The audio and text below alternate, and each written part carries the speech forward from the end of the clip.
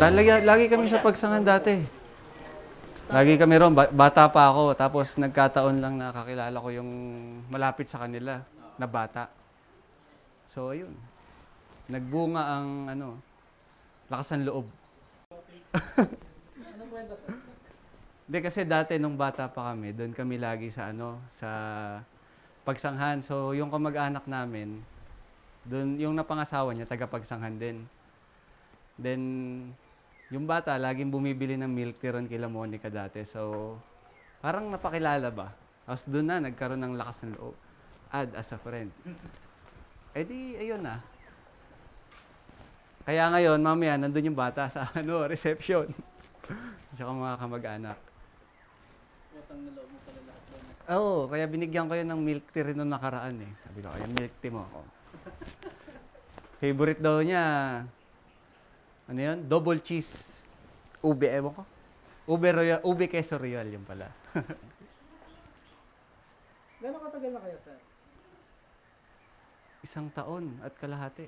Sir, dun sa maikling panahon na yun, parang mo na sure na siya na, papakasalan ko na itong bahay. Hindi mo masasabi yun, brother, pero mararamdaman mo, siya na talaga.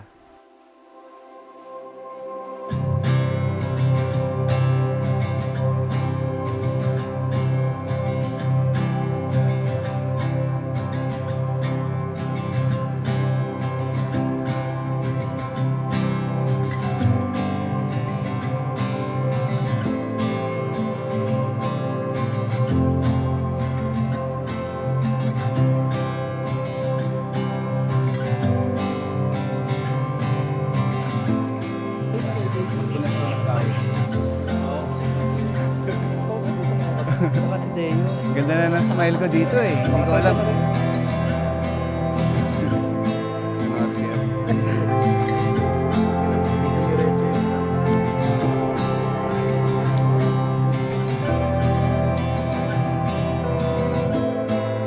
Be a good husband and a good father to your patay tayo dyan. Children to be.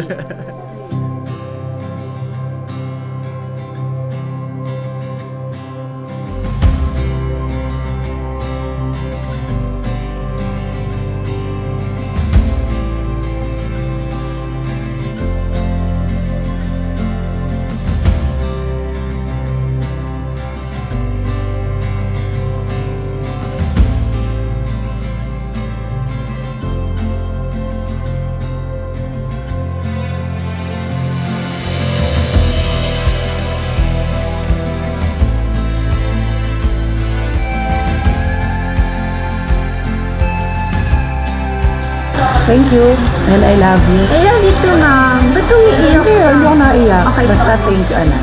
I'm so happy and I'm proud of you. Thank you. Oh, look at Aegis. Let's look at Aegis.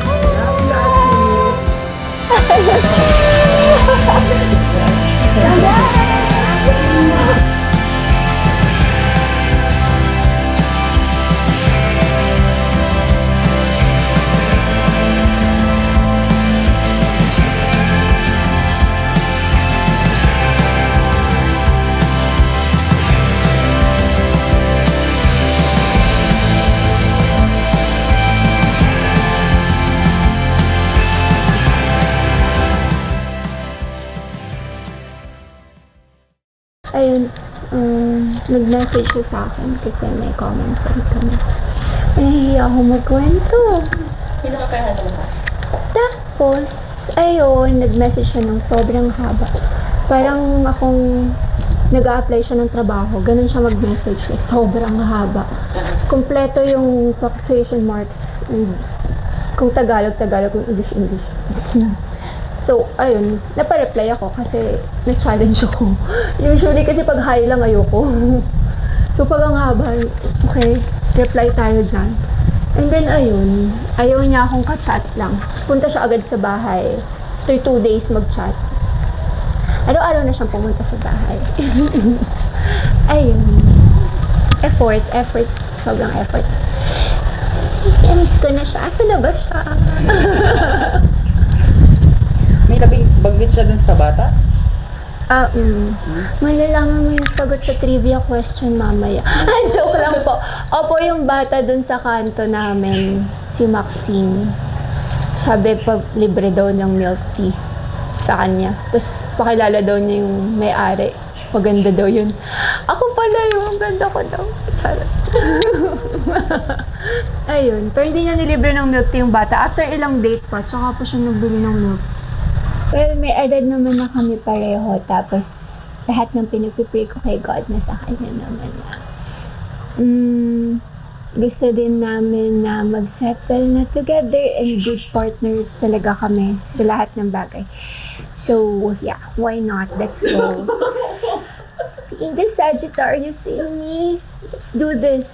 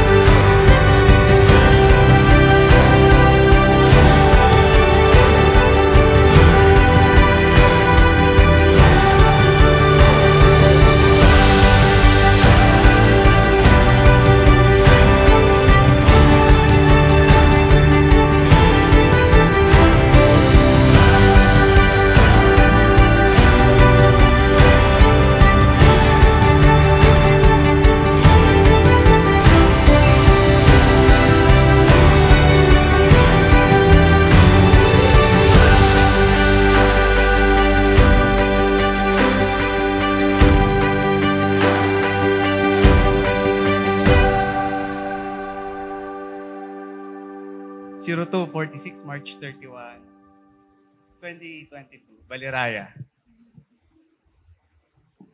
Good things come for those who wait. With that, I could say that I did a very good job waiting for you. You came at the right place and at the right time. Everything just fell magically into pieces, which lead us to this very special day in front of our Lord. Pardon all the letters. I find it really hard saying the things I wanted to say. Maybe that's the reason for all those letters that I sent you. It gives me time to gather all my thoughts, all those, and incorporating it on a single paper. All of those letters saying the same thing. I love you. I'll do my best to love you consistently, even in your unlovable state. I'll choose you no matter what. I'll do my best to make you happy, even if it means washing all the dishes, doing the laundry, and mopping the floors.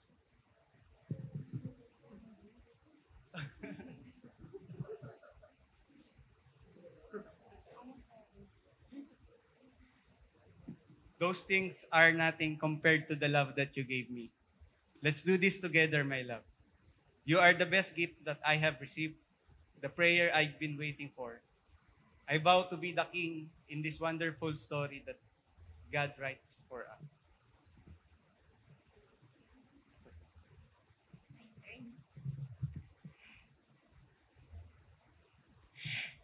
0055, 31 March, Baliraya.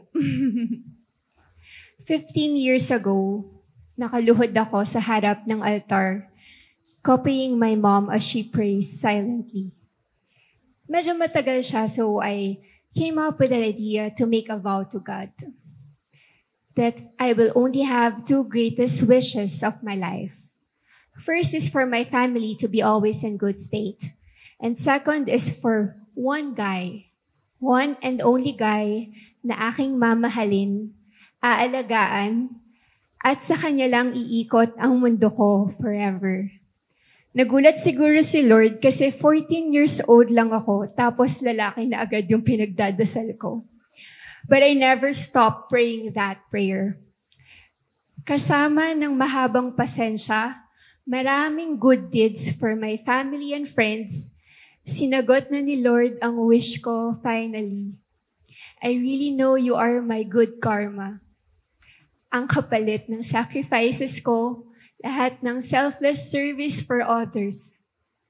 After all the porkes at hindi ko kayang bumitaw songs, bawing-bawi, Lord. Hindi ko mapapantayan ang sobrang daming love letters, mahabang chats, at time and attention na kayang-kaya mo iparamdam kahit nasa magkaibang time zone tayo. Pero from now on, David, I vow to love you above all others and take care of you like how I obsessively take care of myself. I love you so much and I thank the Lord for you and for your life. I will continue to improve myself and promise to stay healthy and strong for us. You'll have my ears for all your thoughts. Let us acquire knowledge, happiness, and adventures together, always and forever, David. I love you.